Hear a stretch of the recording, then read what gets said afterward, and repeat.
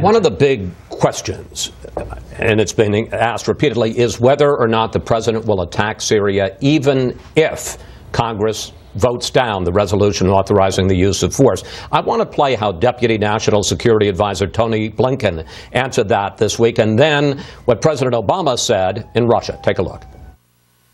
The president, of course, has the authority to act, but it's neither his desire nor his intention to use that authority absent Congress backing him. I did not put this before Congress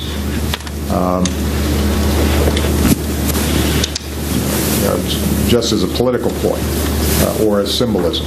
I think it is important for us to have a serious debate in the United States about these issues.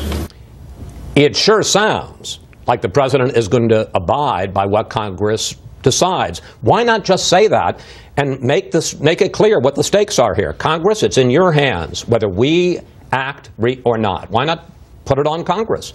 Well, as the president said, this is not an empty exercise. We are expending a great amount of energy and investment in trying to make sure that Congress understands. If you say no, I'll live with it. What the president has said throughout the course of this is that if Congress wants to make sure that there's consequence for a dictator using this dastardly weapon against his own people, including children, then they're going to have to vote yes for this resolution.